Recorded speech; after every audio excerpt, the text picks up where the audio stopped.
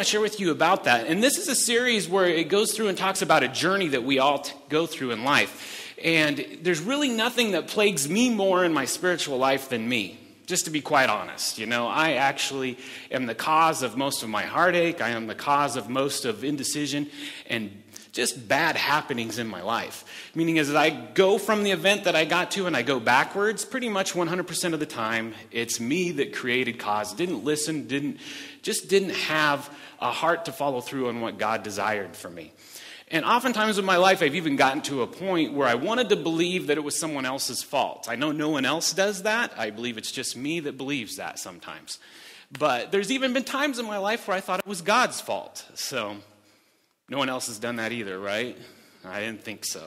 So, in going through this today, I wanted to talk about having a decided heart because there's really a process to this. And the first one is I have to have perseverance in the life that I'm living. And it can be in my spiritual life, it can be in my personal life, any goal that I have before me, whether it be business or whichever, I have to persevere, meaning I'm going to have to take some responsibility and I'm going to have to control the thoughts and emotions that I put into it and realize that it's me that it matters with. The buck does stop with me in most everything that I endeavor to do.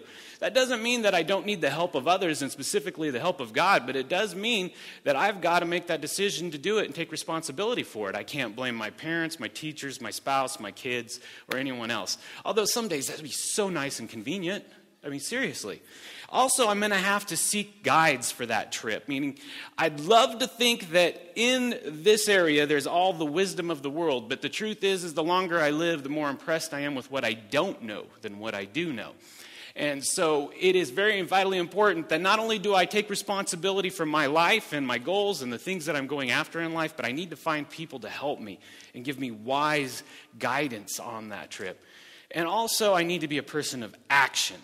My favorite thing when my 17 years as a pastor, I hated committee meetings, I'm just going to be honest, because we'd end them with prayer and we all felt like we accomplished something. Don't get me wrong, prayer is a lot, but we never took action. It would be like, well, we've prayed about it, we've talked about it, we can all go home. No one else deals with that? It's just me again? It happens at your house too, I mean, doesn't it? Don't you guys sit down around the table? Well, we've talked about it, we can now eat. No, I mean, seriously. But a person of action is different, meaning they're courageous, they choose, they take the moment and they go. And really what we find in our world is more everybody waiting for somebody to do that. I don't know if you've noticed that, but I think that everybody's just kind of watching to see, okay, who's going to actually have the courage to do this? And so I actually believe it's going to be somebody that has a decided heart that's going to be the one that leads that. But I also believe we're in a world where John Maxwell called it the magnetic pole, meaning that when you have a majority that likes and is comfortable with status quo, anyone that's trying to break from it has to first get out of that tractor beam that's trying to pull them back into it. Have you ever experienced that? Where you had this idea and you want to run with it? Sometimes you might need to be pulled back in. My wife will tell you that. But at other times you're trying to get something going and everyone's like, but wait, we're comfortable. We like it the way it is. Yeah, I read this one study about how America could change gas prices by $2, but it would make us uncomfortable for 1 week. So do we do it? No, because I actually believe if you did the math, you would see it would work. Because, you know what, this is total conspiracy theory, but this is true right now. When I lived in Alaska, it cost 33 cents to make a gallon of gas. I haven't paid under $1 since I was 18. And I know I look like I'm 27, but no, I'm kidding. All right. Hey, I want you to know first off when we look at this what a decided heart kind of looks like. This is a little bit humorous and I've loved it for years now. But I'm going to ask Bill if he would show. Mike, you got this? He's back there actually. So good job, Michael. Go ahead and roll that. But it's a video of what a decided heart looks like. You know, what I love about that is in the middle of everything that's going on, glaciers being formed and everything else, all he can think about is that crazy nut, okay? That's all he's got his mind on and he's going after that. And I know in life that sometimes when you're that focused on something, you do need counseling. I'll be the first to acknowledge that. But I also know in life that what you focus on is what you get.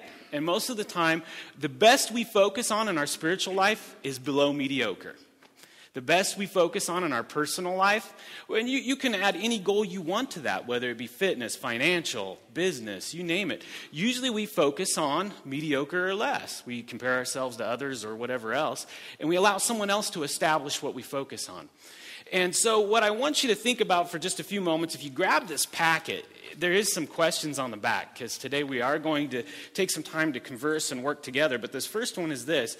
It's questions for you on personal reflection, because before we really get into what we're going to talk about, I want you to think about your own life first. So we have approximately 4 minutes. There's just some music that's going to play really light, but I want you to go through, and there's 4 questions there. You got about a minute for each one. This is what I want to encourage you to do, is don't cheat yourself, because if you don't answer the questions, then today's going to seem pretty silly, and you're going to say, gosh, I wish Mike was here. But if you actually answer these, we're going to actually make some ground this morning, and something could happen. So before we do that, we're going to pray, and then I'm going to ask you to take on these 4 questions, and then we'll get after it. So, Jesus, I just want to thank you for this morning, and I thank you for the opportunity we have to really look at our life. And Lord, I'm going to just pray on the front end of this morning for myself, because I know if I'm guilty of anything, it's short selling or underbelieving or doubting the rich blessings that you have for my life. It's just me oftentimes accepting what others have for me instead of, or even what I think you have for me instead of what you really do. And so, God, I pray for myself this morning, and I pray for each person here, that somehow in this moment we could separate from the worries of this day and this coming week, that we could just for this moment be able to focus in on you and the life that you've blessed us with.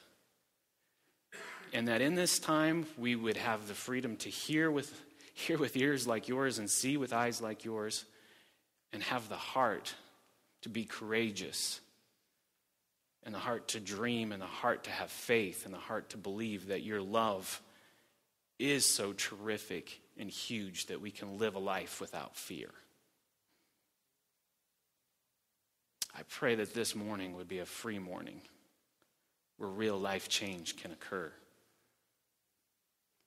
And for whatever triumphs we experience as a group or individually, God, we just give you the glory for that, knowing that it's by your presence, through your Spirit here, that we are encouraged, enlightened, and inspired for the great future that you have for each one of us. We pray this in your name, Jesus. But first off, I want you to just take a quick journey with me through some scriptures and some other things that are going to help us consider this, because here's the goal. When you walk out of here today, I hope that with the help of someone else that's here and the presence of God himself, you walk out with something that's going to change your life. Because I absolutely believe that, you've heard the saying, a journey of 1,000 miles begins with one step. The journey to huge life change begins with one choice, one piece of action, one thing. The one thing I can do today that's going to make a difference for tomorrow. And if I do that every day, just think, in 1 year's time, I have 365 things that are making a huge difference in my life. Okay, think about this. It's nice to believe there is a middle between do and do not. Isn't there? It really is. And because Disney has rebought Star Wars, we're going to get some more do or do not. Isn't that awesome? But I want you to think about it for a second, because I think we're plagued in our society to believe that it's really okay to be in between. And we're plagued to believe that somehow being in between is good. That somehow it keeps us in a place where we have options. I don't need to make a decision because it's better for me to be here to have options. Plus, the convenient thing about it is if it doesn't work out either way, at least I don't have to be blamed for it. It doesn't have to be my fault. It's obviously someone else's fault. Most likely it's the president, a parent, or someone else, because usually they don't know nothing, and sometimes that may be true. But most of the times it's because I refuse to take action. Because I want to live in this nice, comfortable land of called trying or thinking or whichever. And again, trying and thinking, I want to put those in a context for you. Because there is such thing as trying, but I don't believe in trying just to fail. I believe in doing something because you have to get somewhere. Now, the examples of this are huge. And I think we've shared this before. Tiger Woods, like him or not like him, he is a great golfer. Do you think he got that way by golfing 9 holes once a week? If you've seen Tiger Woods' practice schedule, I would learn to hate golf on that schedule. Because every day for 1 hour, all he does is hit putts from 10 feet. And then he goes for another hour from this far, this far, this far. And then he'll go to the driving range, and all he does is this for 1 hour. And I'm thinking, oh, that's crazy. But that is what it took for him to become a great golfer. If you talk to Kellen Moore, a name that everybody in this room should know, or there is the door. You know I'm joking, but you know who Kellen Moore is. Kellen Moore was actually, you probably saw the interview, was asked, well, Kellen, how so young did you get to the point where you understand football so well? And you've probably read it. From the age of 12, he was ordering playbooks from college football teams off of eBay and reading them like textbooks. In fact, he showed up, according to Coach Pete, he showed up to the Broncos the first day he was there. He knew the playbook better than some of the coaches for the Broncos. And their first question was, how do you know that? And he pulled out their playbook, and they said, where did you get that? eBay. So, yeah, it wasn't supposed to leave, but it did. So, and he was asked, well, what did it take? And he says, well, mastery takes 10,000 hours, and I've put well more than 10,000 hours into studying football. Okay, so what we're getting at is this. A decided heart takes some effort. When you have a decided heart, it just doesn't happen to you like magic, because I do believe we like magic beans. We like microwave, fast food, you got it. We want it now. But the truth is, a decided heart journey leads you to something that's bigger than microwave burritos. It's bigger than McDonald's food. You understand where I'm going with this? It's bigger than just, I got it. Meaning it's something every day. It's an absolute commitment that what it takes, I am going to keep going. And it's not trying. It's a committed, consistent effort. It's a decision that I've made. It means I have decided.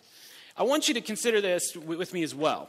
This is right out of the book, The Traveler's Gift. And I'm going to read it to you. You can follow along with me. I would just try to summarize it, but I think it loses a lot of effect when I do that. So I'm going to read through it. Read with me if you would. A wise man once said, a journey of 1,000 miles begins with one single step. Knowing this to be true, I'm taking my first step today. For too long, my feet have been tentative, shuffling left and right, back and forward as my heart gauged the direction of the wind. Criticism, condemnation, and complaint are creatures of the wind. They come and go on the wasted breath of lesser beings and have no power over me. The power to control my direction belongs to me. Today I will begin to exercise that power. My course, it has been charted. My destiny is assured. I have a decided heart. I am passionate about my vision for the future. I will awaken every morning with an excitement about the new day and its opportunity for growth and change. My thoughts and actions will work in a forward motion, never sliding into the dark forest of doubt or the muddy quicksand of self-pity. I will freely give my vision for the future to others, and as they see the belief in my eyes, they will follow me. I will lay my head on my pillow at night happily exhausted, knowing that I have done everything within my power to move the mountains in my path. As I sleep, the same dream that dominates my waking hours will be with me in the dark. Because yes, I do. I have a dream. It's a great dream. And I will never apologize for it. Never will I ever let it go. For if I did, my life would be finished. My hopes, my passions, my vision for the future are my very existence. A person without a dream never had a dream come true. I have a decided heart. I will not wait. I know that the purpose of analysis is to come to a conclusion. I've tested the angles, I have measured the probabilities, and now I have made a decision with my heart. I am not timid. I will move now and not look back. What I put off until tomorrow, I will put off until the next day as well. I do not procrastinate. All my problems become smaller when I confront them. If I touch a thistle with caution, it will prick me. But if I grasp it boldly, its spines crumble into dust. I will not wait. I am passionate about my vision for the future. My course has been charted, and my destiny is assured. All right, when you flip over, there's some review there, but then also we're going to get into those verses that are right there too and spend some time talking about those. Because what I want to suggest to you right now is what Andy Andrews is sharing in that is not anything that's new. I mean, King Solomon said there's nothing new under the sun. But what I want you to hear is this, is that the promises that are right there and the decisions that you can make with your life are going to require a faith in something bigger than yourself. Because if your opportunities are as big as you're capable of a lot. But wouldn't you rather be beyond that? It also is going to require that I take some time to evaluate and understand and know exactly where I'm heading. It's amazing the number of people that walk the earth today that have no idea where they're going, but they go somewhere. It's just somewhere someone else has decided for them. But most of all, it's realizing that God has always had a plan for you and I, a plan for this church, a plan for the people who walk this earth that is so much bigger than even the Broncos. So much bigger than. You fill in the blank. It just keeps going. There is a plan in place that you and I can be a part of that's absolutely fantastic. There is a plan for your life that you would prosper. Now, prosper doesn't mean you drive a Porsche. However, if God wanted me to, I'd happily do it. And it does mean this, though. Prosper means this. You can see good come from yourself towards others. There's no more prosperity in the world than having the ability to bless others. Your life can be full of joy. Mike shared with you a few weeks ago, one of the challenges we gave the teens was to wake up every morning and laugh for 5 seconds. And the fun part was to see how crazy other people would think we were. But you know what is true is when you start the day with a choice to have a happy day, you usually have a happy day. There was times in Caitlin's young life we sent her back to bed. Because we believed how you get out of bed is usually how you live your day. There are all these opportunities that you and I have, and I'm afraid that we actually believe that somehow, something, or in some way, God is keeping it from us. When in reality, I see a completely different God. I see a completely different Jesus than I think most people believe is there. He has no interest in making life miserable for me. I do that on my own, pretty easily. He has every interest in freeing me to this gargantuanly huge, blessed life that's just sitting there.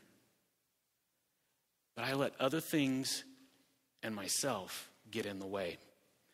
So I want to talk to you briefly, because the question that we were just posed is this: are you ready to move and not look back and know the power of a decided heart? Okay, first, how we get sidetracked. I want to talk to you about pretending. Pretending is something that I think happens it happens all around us.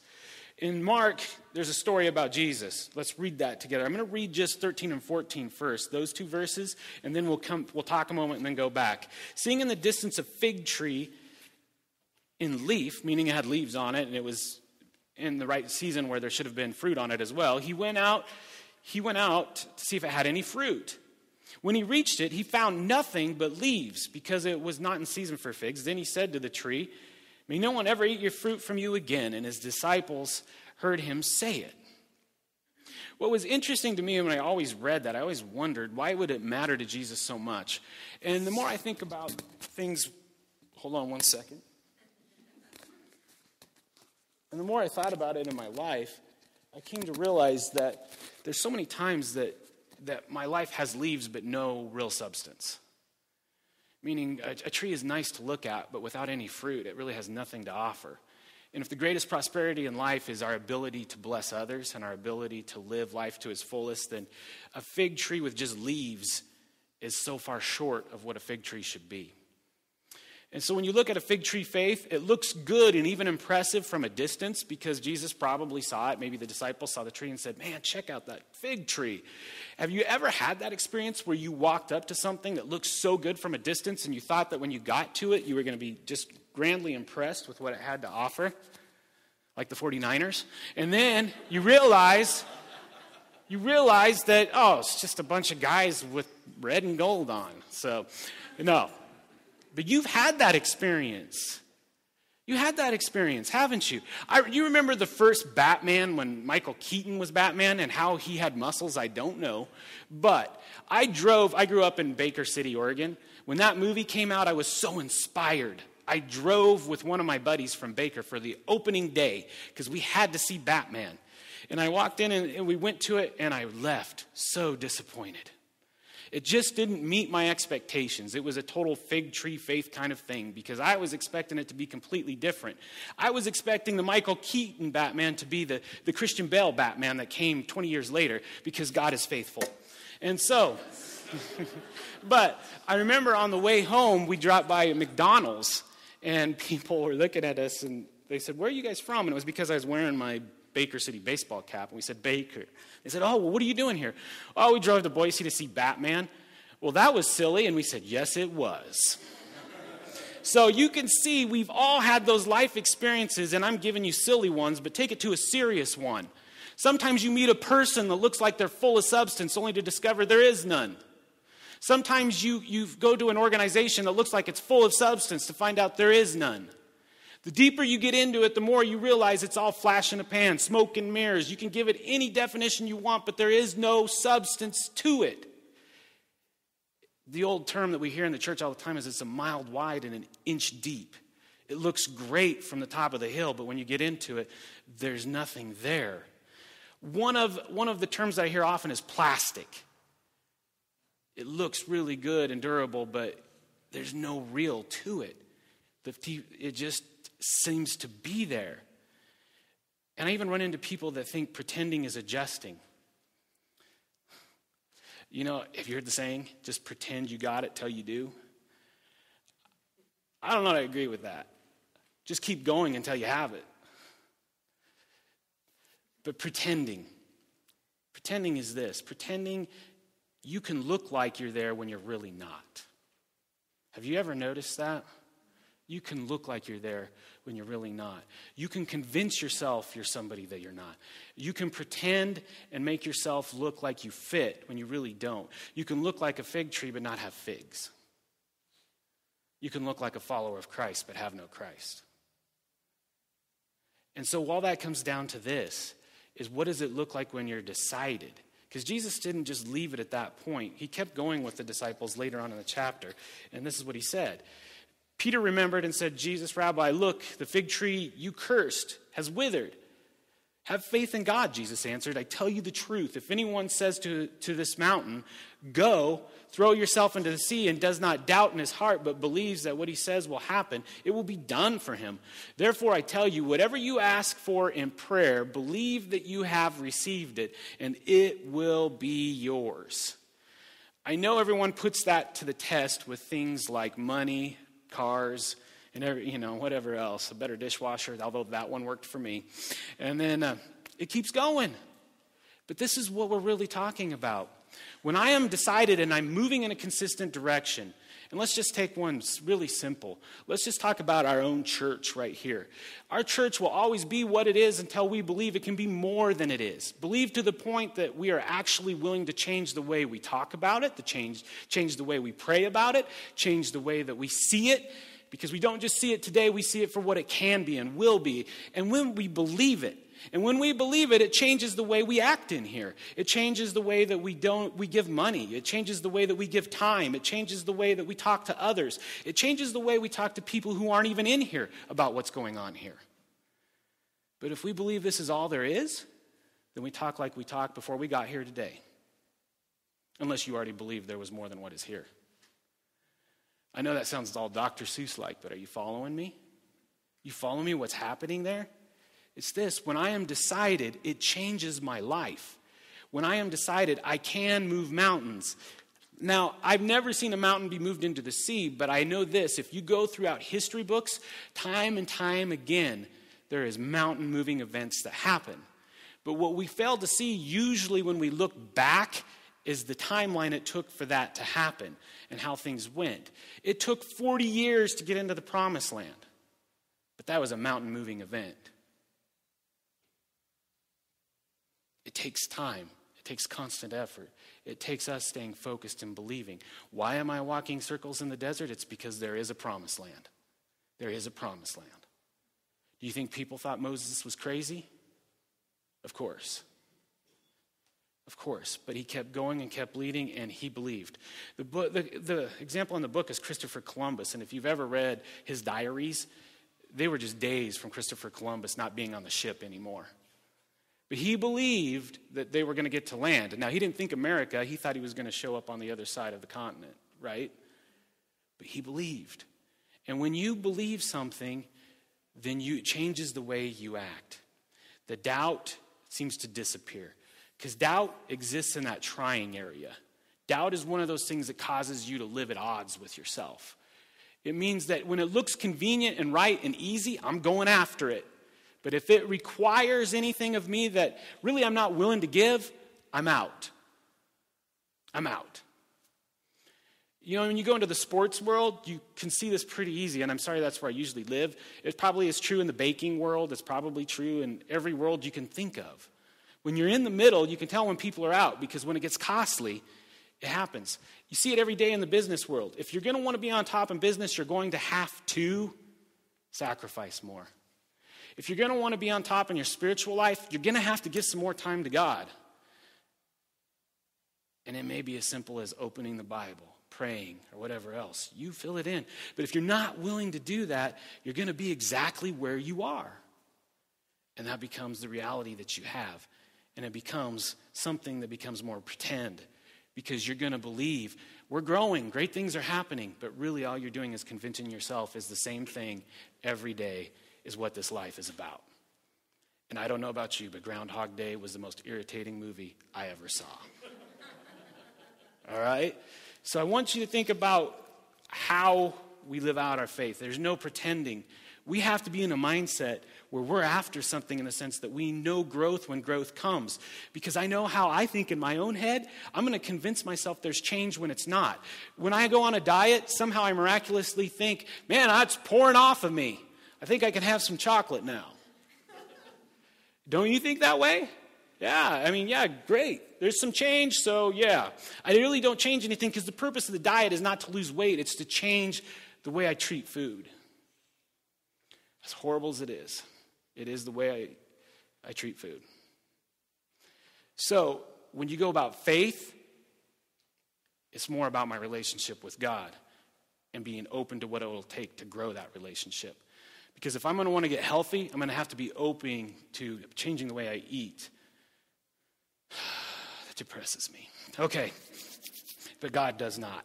All right, I want you to think about this doubt. It's internally divided. There's no peace. Jesus told the story of two men building their homes upon a rock and the other upon sand. You might remember that because it's VeggieTales. It's everybody took that story. And when the storms came, only one home survived. And that's exactly what I look at. Why would one person build their home upon the sand? Why didn't they take the time to build it upon the rock? Well, I'm going to just make an idea, having built homes. When you don't have to take the time to put in the foundation and everything, it goes quicker, it's cheaper, and it's easier. And you know what happens? When anybody in life wants to go the cheap route in real estate, and that's just the one I know, and I believe it's true for everything, they immediately rationalize how it's going to work. It's true. Yes, I can take the cheapest route because let's go with the house. I don't believe I'll need a foundation here. The weather in Boise is pretty temperate. Rarely do we have windstorms or rain. And guess what? It's going to happen. Just think about your life. I can take the easiest route because later I can take the harder route. Or later I can do this. Or because it's really sufficient because I'm still better off than the person who sits next to me every Sunday. Oh, I know no one thinks like that. I apologize. Destination unknown. You know, when you're in doubt, you never know where you're going. Life is governed and shaped more by the immediate than the desired life direction. When you doubt, someone else is taking your life somewhere. You're not in control. When you're in doubt, something else is pulling you and guiding you. And then you start using words like spontaneous. I have news for you. Spontaneous is just a conditioned response. You're not creating anything new because you know what? You'll respond the same way when you're given the same opportunity every single time. So in doubt, you're going to keep the same thing going. We use spontaneous to feel like our conditioned habits are okay. And I have studies to back that, guys. I really do, but guys, I want you to know something. That's the way we think. That is just so how we think. We want so many things to make things okay for us to just stay where we're at instead of moving forward. And most of all, we like doubt because I often hear this. I just want to keep my options open. You know what? When we're talking about hairbrushes and things like that, open options are great.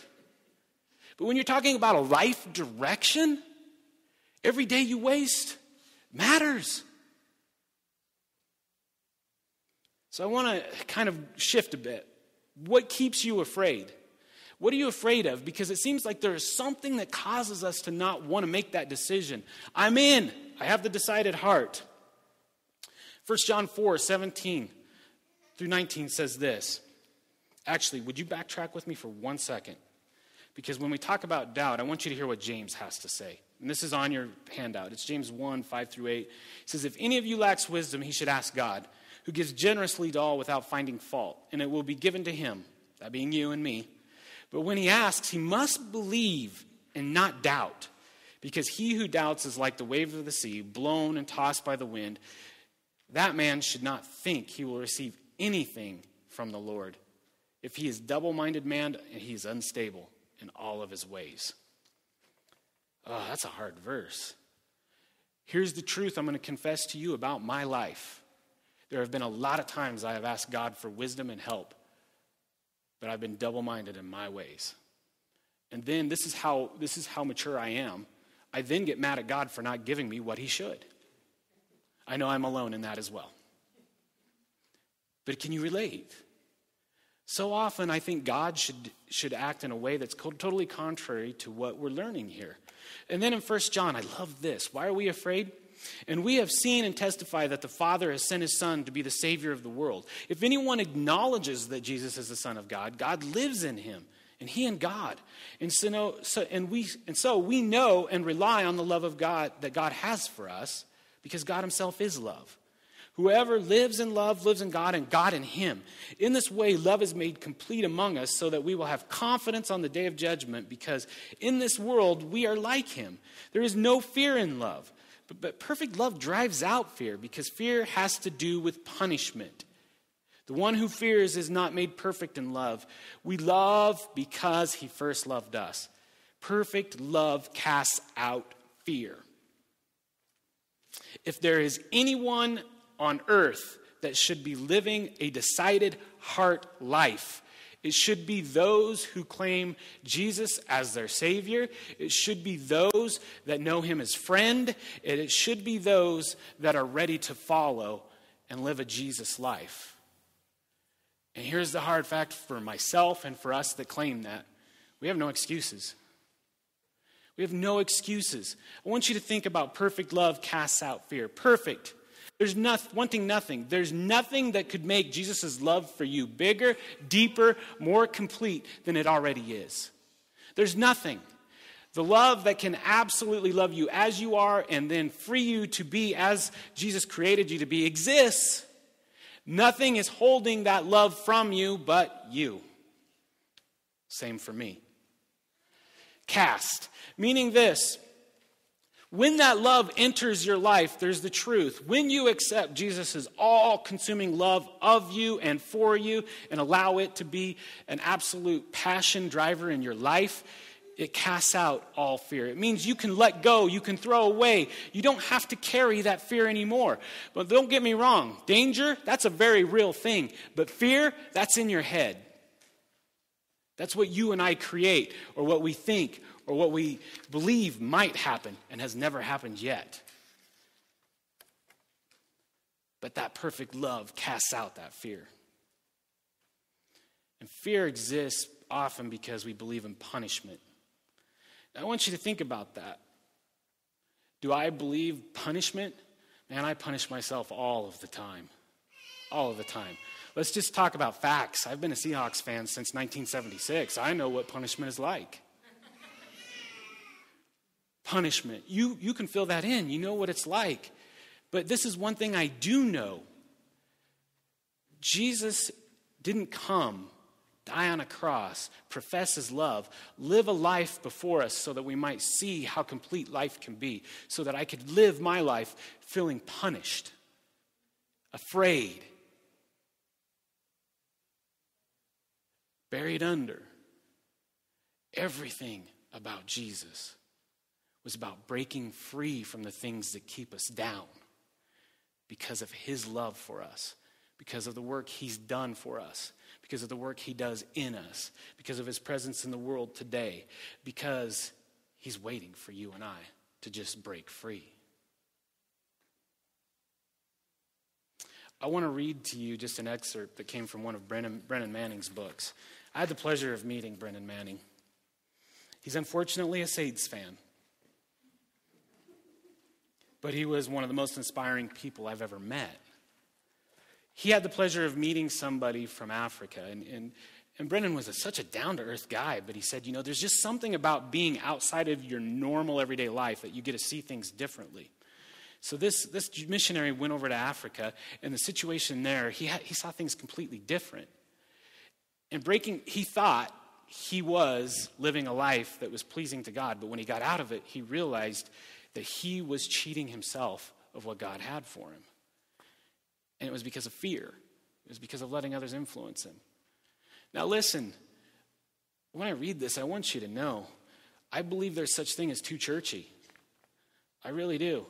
I mean, there's sometimes when church talk goes on, I just want to leave the room. But you know what I do believe? I do believe you can't get enough of Jesus. I do believe there's so much there that we do more to stop him from filling our life than opening our life to him. I do believe that we suffer from having doubtful hearts about our spiritual walk. And I believe it shows up in all of our life. Because I'm guaranteeing you this morning, if you struggle with your spiritual life, it's going to show up in your home, it's going to show up in finances, it shows up at work, it shows up in how you live every single day. It shows up everywhere. And here's somebody that finally made a decision. And I just like the fact that he made a decision. And I like the way he describes it. He says this. You can read with me. I think it's page 3 in your handout. He says, I'm a part of the fellowship of the unashamed. I have the Holy Spirit power. No, that's kind of church talk, but let's say this. He's not afraid anymore. There's nothing worse than somebody that's not afraid for the comfortable masses.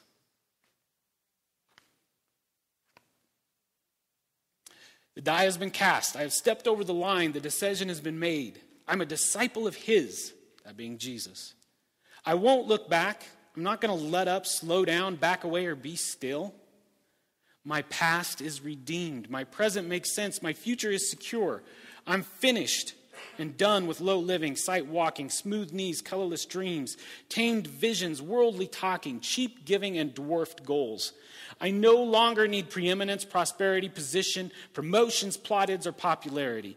I don't have to be right, first, tops, recognized, praised, regarded, or rewarded. I now live by faith. I lean in his presence. I walk by patience, am uplifted by prayer, and I labor with power. My face is set, my gait is fast, my goal is heaven. My road is narrow, my way is rough, my companions few. My guide is reliable, my mission is clear. I cannot be bought, compromised, detoured, lured away, turned back, deluded, or delayed. I will not flinch in the face of sacrifice, hesitate in the presence of the enemy, or pander at the pool of popularity, or meander in the maze of mediocrity.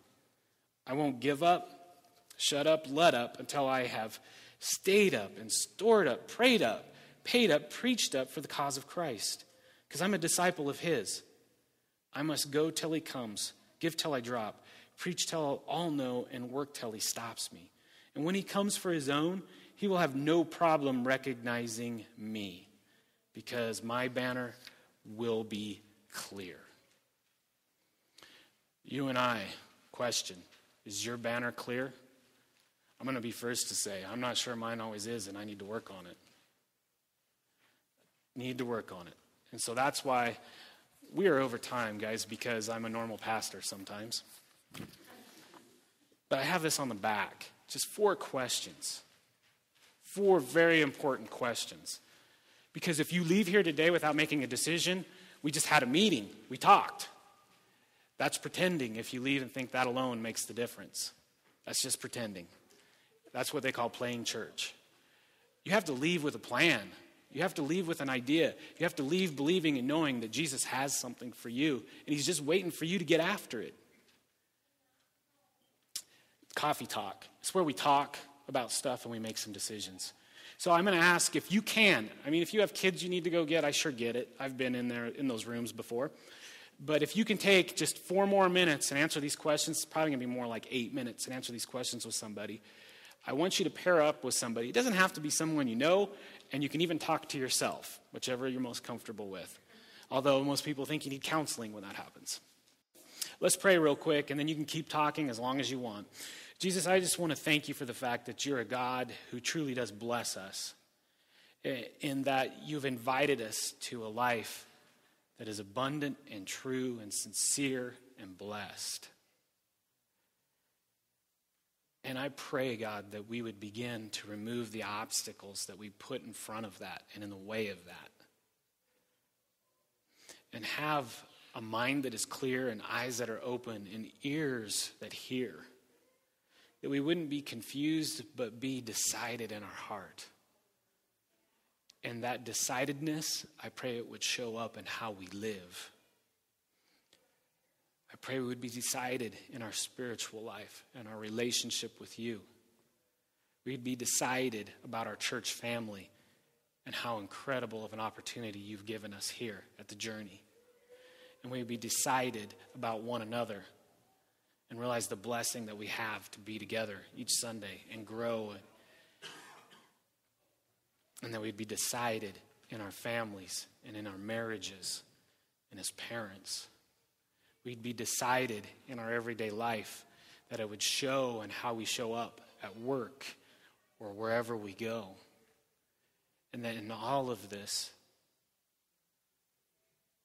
that your plan for an enormous, blessed Boise, Idaho would become real because some people decided to be a part of it.